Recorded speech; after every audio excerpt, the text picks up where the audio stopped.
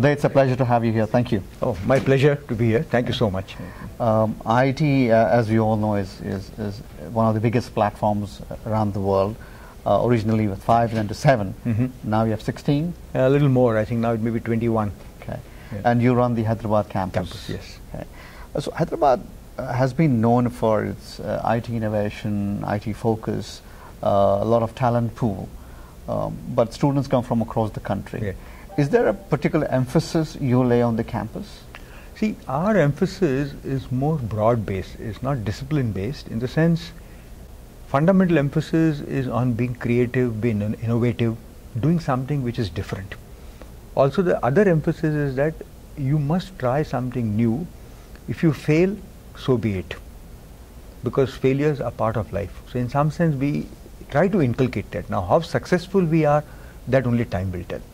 Okay. So we give a lot of freedom to our students to experiment. So we have a lot of project work where they work with their hands. Obviously, when you do things with your hand, you're bound to kind of make mistakes and things like that. But we give them opportunity to bounce back. That I would say is the key thing, that we have. You raised a good point. Failure is good. I think the mindset must have already changed with the new generation, because people who are coming to you have not really, gotten... No, not really. Because see, the students who come to us have always been successful. In fact, for us, it's a double task. They are typically toppers in their class. Otherwise, you don't get into IIT. And after that, they have to top JEE. Okay, so to get into IIT, the filters are so strong that you have to have had a pretty much a successful beginning. But once you get into IIT, what happens is now we are competing among the tops. Right. So failures do occur. The guy who was number 1 in his class suddenly happens to be number 30th in the class, or maybe even number 100 in the class, and he has to now cope with that. That yes, there are 99 guys who are better than me. Okay, because they have come from, as you correctly said, from across the country. Okay, and number 1 in a particular school and number 1 in another school doesn't mean that both are going to be number 1 at IIT. And the shuffling takes place. You may be in the beginning at 100. If you work hard, you kind of understand, do things properly, maybe next time around you could be number 30th. So now what happens is that this is where occasionally, not too often, the students kind of get a little disturbed, and we have to kind of take care of that. Failure is part of life. What I'm teaching them is how to handle failures. I get your point. That's what I was trying to convey, is to accept failure as a next stepping stone. Yeah, I mean, but you the learn. Acceptability is... to me, failure is also an equal teacher, right, as successes. So I would put it that way, rather than accepting it or handling it, that, hey, I've learned something from it, next time I'm going to do better. That is interesting to know, because here is a different culture. You grow up with that environment. Yeah. There, for a successful person to accept that is even more difficult. So how do you inculcate that? I'm trying to understand. That's what I'm saying. See, it's not done in a very systematic manner, because see, there are two kinds of methods by which you educate people. One is a structured method, which is like classroom, homeworks, quizzes, exams, and the other is unstructured. So this is the unstructured method.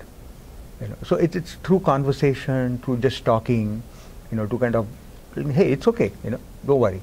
So I think there is, I would say, in an IIT environment, almost 30% of the education, maybe even more sometimes, maybe 35%, is unstructured. Like what you learn in various hobby clubs.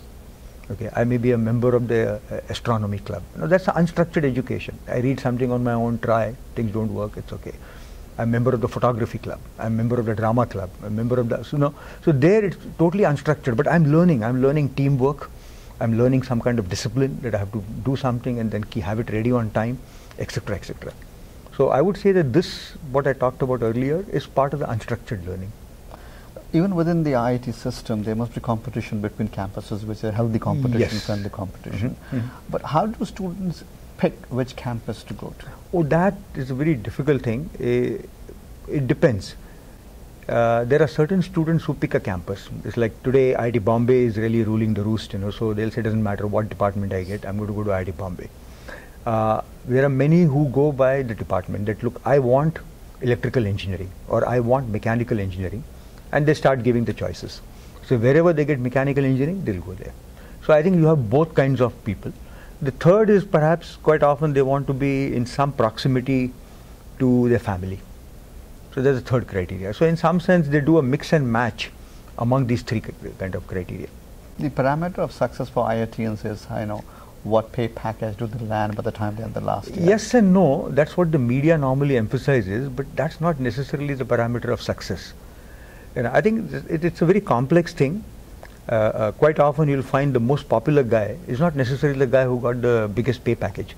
Okay, the people, he's probably the team leader, and the people look up to him. Hey, you're the guy who's going to tell us how to go about it.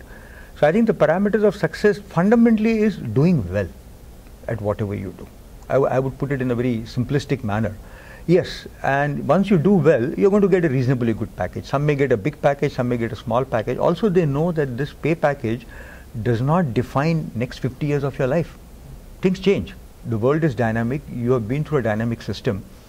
So tomorrow he's there, but today he has the package. Tomorrow, who knows? I may make it big. I may be an entrepreneur, starting small, struggling, making ends meet.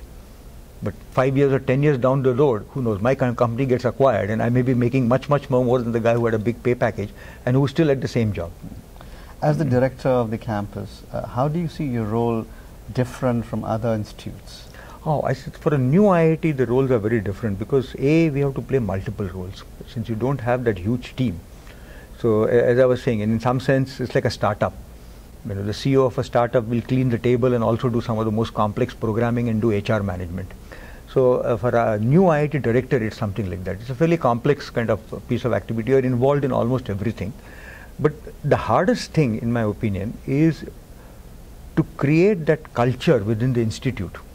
Okay, right from the beginning that, hey, we want to focus on research, we want to focus on invention, we want to focus on creativity, and constantly that we have to keep reinventing ourselves. Something similar to what John Chambers talked about, that you have to keep reinventing. If not, you'll become a dinosaur, you'll get fossilized. Okay, so that is the culture that one needs to inculcate in both the faculty, more so, and the students also. Faculty are there for the long run, so you really need to work hard at it. Students, of course, are there for 4 years, sometimes 3 years. The PhD students maybe 5 years, masters 2 years, etc. So that's how I would put it. Thank you, Uday. I appreciate you coming and sharing your thoughts. Yeah, thank you so much.